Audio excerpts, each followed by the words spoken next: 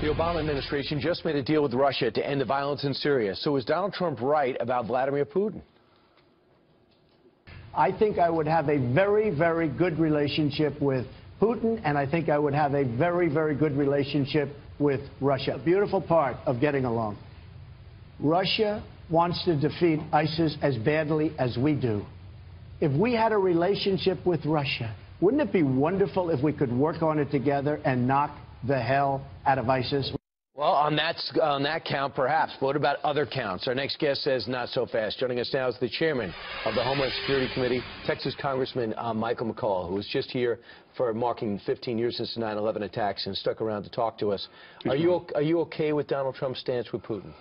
And what he just said? Well, I was with Donald Trump yesterday at the memorial service, a very moving service.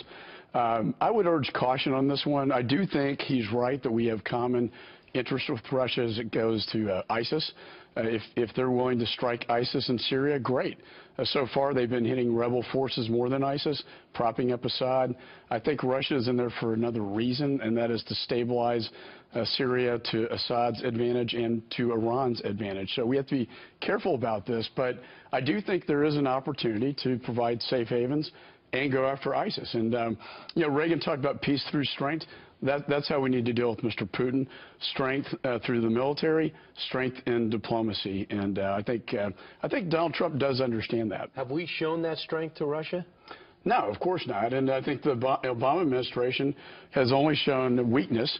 And we all know weakness invites aggression. And that's why he's been so aggressive against Ukraine and the Baltic states and Crimea.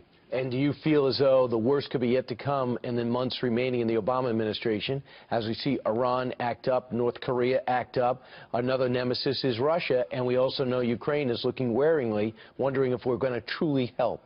And don't forget China in the South Pacific. They are all testing us. They know this president's weak. He's not going to respond. And this is where, again, weakness invites aggression globally, not to mention Mrs. Clinton's failed foreign policy, creating instability in the Middle East and Northern Africa, which has led to the modern-day creation of ISIS. Yesterday was the first time you had a chance to mark 15 years. As chairman of Homeland Security, I'm sure it's vital to see it up close and personal. What's your take about what took place 15 years later and what exists downtown? Very moving experience. Every prior New York police chief was there. You had all the mayors there, governors. You had, for the first time, the two presidential candidates were actually there. I was more on the Trump side of the aisle, and of course Hillary Clinton was there, and she left a little bit early from the service. But you look at a different threat today than we saw before 9/11. It's evolved, greater use of the internet, exploiting the internet to radicalize individuals in the United States. But I would say we're still in the highest threat environment since 9/11. Right now? Right now. So for those who say we're safer, you can't say that. It's a different threat. I think we're safer in the sense we've built an apparatus of security with airlines, with sharing intelligence and that sort of thing. But in terms of the numbers, Brian, just the sheer numbers have gone up of plots against the United States, of arrests in the United States, over 100 ISIS followers, and thousands of investigations.